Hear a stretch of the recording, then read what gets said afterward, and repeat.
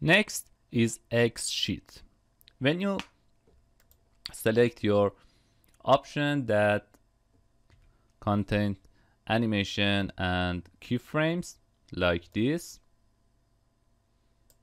after you select for example here your position, and after that click on X sheet.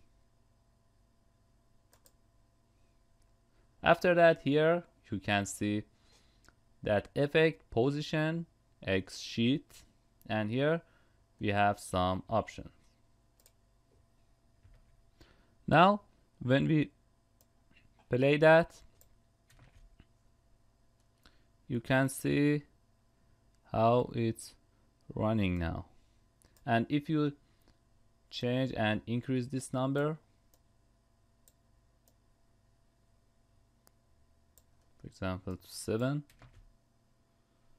you can see it's like stop motion. Or here if we change it to 5, it's really cool.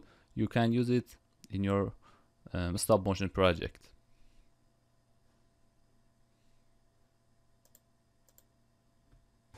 And if you want, you can use markers.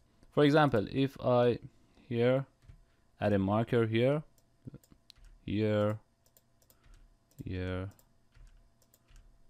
example, I want add some markers, and if I change this to layer markers, now when my indicator arrive this mark, it change that position. Now when I play that,